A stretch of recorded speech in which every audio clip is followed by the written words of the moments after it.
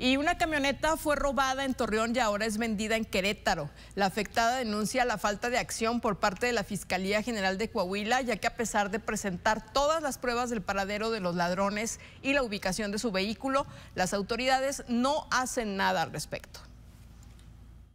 Como ya se había informado en los espacios de Telediario, el pasado 9 de diciembre, 2 hombres se llevaron con engaños la camioneta de la señora Beatriz Eugenia Sánchez, después de hacerle una transferencia bancaria falsa como pago por su automóvil Dodge Journey 2011, placas FDK645B, y luego de interponer su denuncia ante la Fiscalía de Coahuila y la de Querétaro hasta el día 3 de enero porque estaban en periodo vacacional, la afectada se encuentra molesta e impotente ante la falta de acción por parte de las autoridades, debido a que a pesar de que ella ya encontró en dónde la están vendiendo y les ha presentado las pruebas, no ha recibido respuesta alguna luego de 2 semanas. Igual yo pensé en esos días, a ver, te matan en esos días, matan a alguien, están de vacaciones, no hay nadie, no había una sola persona más que el que me atendió en recepción,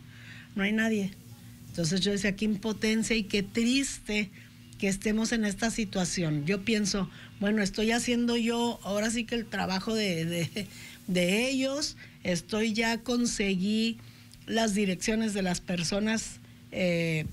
presuntos ladrones, ya conseguí incluso los Facebook de las familias, ya conseguí todo lo que se puede conseguir, se los llevo aquí en charola de plata y ni aún así me hacen caso. Los presuntos ladrones de nombre Jorge y Alejandro ya han despojado con el mismo modus operandi al menos a otras 2 personas en el estado de Coahuila, en la ciudad de Piedras Negras, e impunemente los ponen a la venta en redes sociales en la ciudad de Querétaro. La víctima se enteró de estos casos al ser contactada por otras personas defraudadas a través de sus investigaciones en internet. El colmo fue que al buscar su automóvil en el registro público vehicular se dio cuenta que ni siquiera está reportado como robado, por lo que pide a las autoridades competentes que actúen para poder recuperar su patrimonio que con tanto esfuerzo adquirió.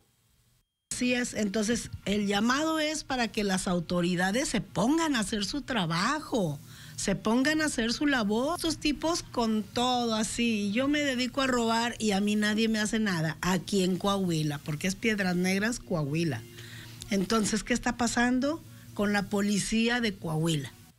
Telediario.